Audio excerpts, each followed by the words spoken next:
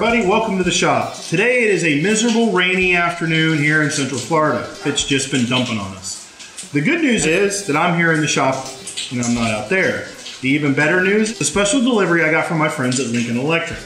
They sent me a Square Wave TIG 200. Now, before you get excited, I don't get to keep this machine.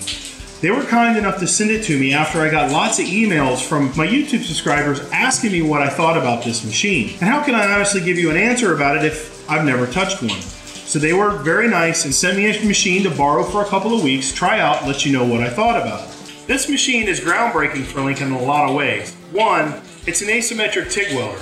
Now, what does that mean? Well, if you don't know what that means, let me just say that's a more advanced form of TIG welder that can do some more advanced functions, especially when you're welding magnesium or aluminum. An asymmetric TIG welder started off around $3,500 and went all the way up to over $10,000 or more. This complete machine, plug and play, ready to go, is a little below $1,400 retail. I want to open it up and go through it, let you see what's inside it, turn the machine on and go through all the functions, and let's weld some stuff with it and let you know what I think about it. All right, well, the first thing I see, packed right on top of the power cables. There's two power cables, 110 volt and a 230 volt. This machine will run either 110 or 230 volt. And the nice thing about that feature is if you need to do a repair where there's not 230 volt available, you can plug this into 110 and still weld with it.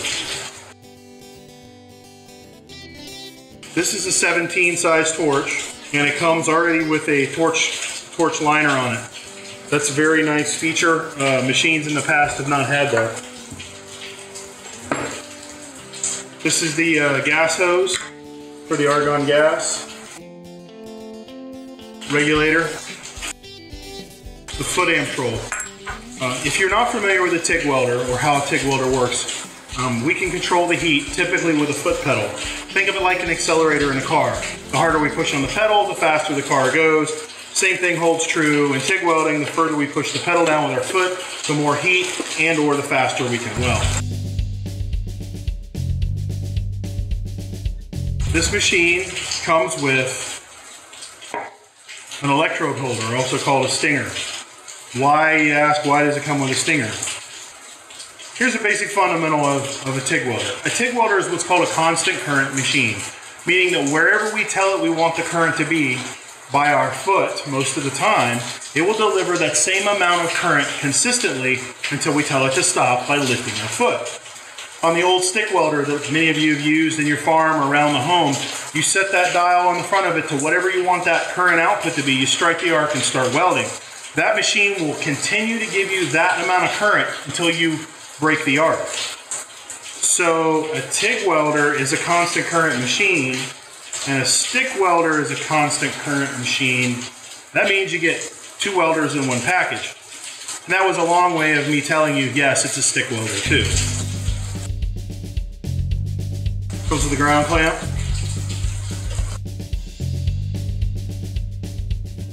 Comes with a quick reference guide. We'll set that aside. I'll look through that later. Drum roll, please.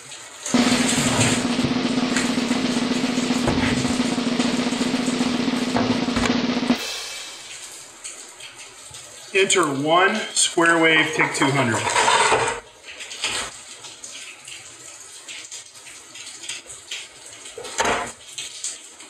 Probably about between 25 and 30 pounds. A 200 amp welder, 25 to 30 pounds. That's pretty impressive, especially for the price. Let's tear into it, get some stuff hooked up, and see how this thing runs. I took a quick minute while the camera was turned off to look through the instructions, and let me say this much about the instructions. They couldn't be easier to read or more simple. This machine is very user-friendly. Now, for the sake of setup, and maybe even for doing some testing, I'm gonna run this machine on 110. So I have a dedicated 20 amp drop. It's the only circuit on there, and it's got its own breaker over there in the breaker panel. We're going to choose the 110 volt plug. Plugs in the back, quarter turn. Plug it into the 110 volt outlet. I'm going to try to do some TIG welding with this machine. So for TIG welding, we're going to hook the ground cable to the positive.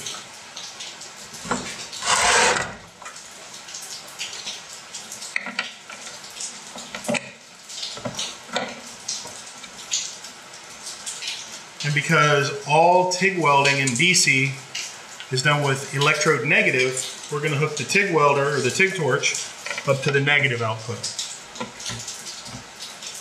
While we're here, remember that foot control? Foot control hooks up really easy.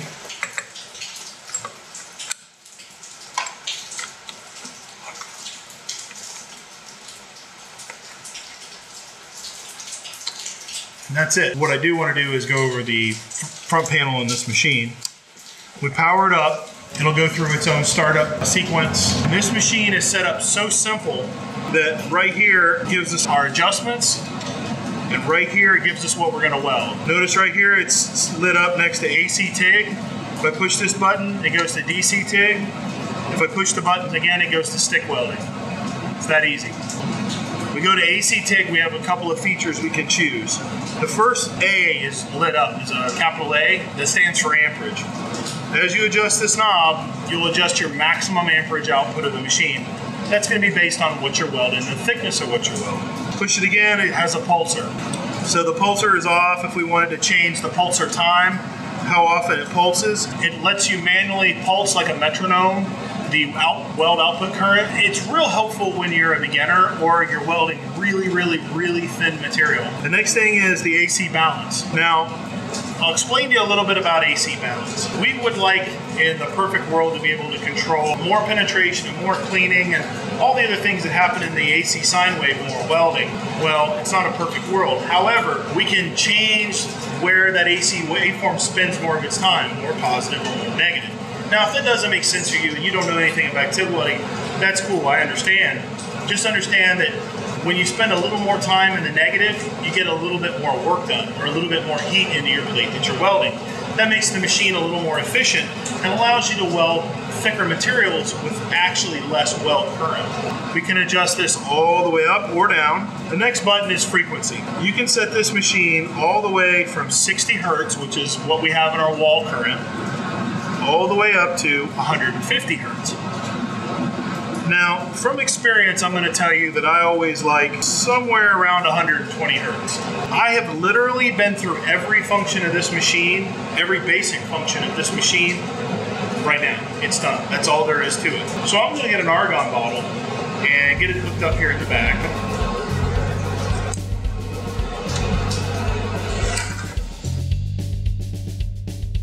On the back side of the machine, here's the plug I showed you. Just unplugs like that, plug it right back in a quarter turn, right? Simple enough. Change it out from a 110 volt or a 230 volt plug. The gas line hooks right here.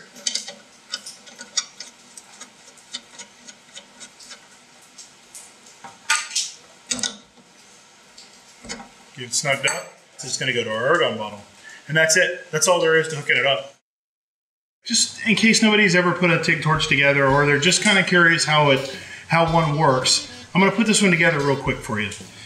This is a 17 torch. It's an air-cooled torch, meaning it's not cooled by air actually. It's cooled by the welding argon that comes through the hose, circulates through the head, and cools all the copper components before it comes out and becomes your shielding gas. They call it air-cooled because argon is present in the air, and I guess it's a whole lot cooler to say air. This part right here, this is called a collet body. This screws right into the front of the TIG torch like so.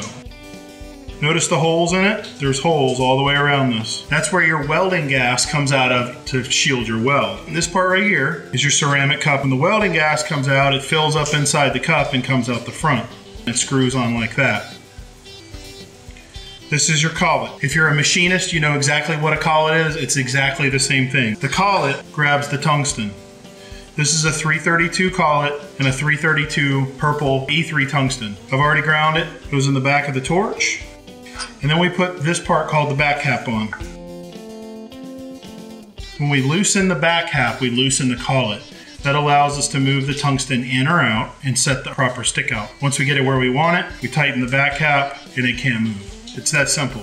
Torch is set up. We're going to weld some aluminum, so I'm gonna set the machine on AC TIG. I like it to be about 75% unbalanced, that's my preference. And I like to weld about 120 Hertz. My maximum current, I'm gonna go 115 amps.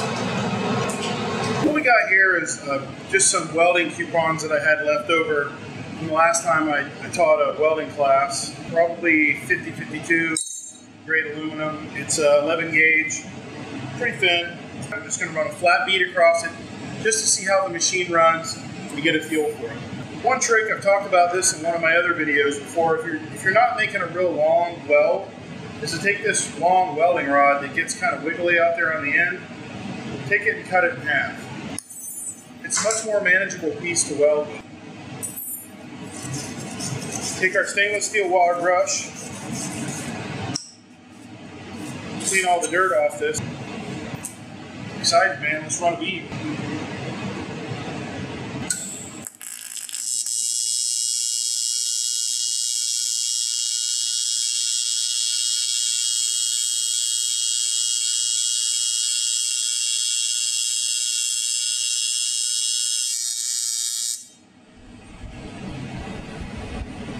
Wow, I like that. Very good control of the arc, very tight control, very responsive to the foot pedal. When you step down on the pedal for more heat, the heat is instant, it's right there. That's very impressive out of a small welder. I'm gonna run another one.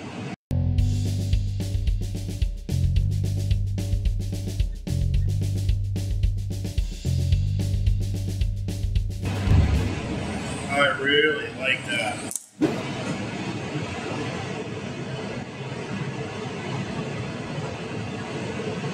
Now we're going to switch from welding some aluminum with this Square Wave 200 to welding some stainless. The first thing we need to do is switch from AC to DC. Here's how you do it. Difficult, right? I love this machine so far. We're going to weld some stainless steel coupons. We're going to use 309 as the filler metal. Once again, it's just something I have a few extra pieces laying around here at the shop. Cleaned up the tungsten, resharpened it. What I want to do is just run a flat bead across. I'm looking to see how the arc starts and establishes, how well it flows at low current, because DC can get squirrely at low current if the machine's not a real tight machine. And then we're just going to run a bead all the way across the metal.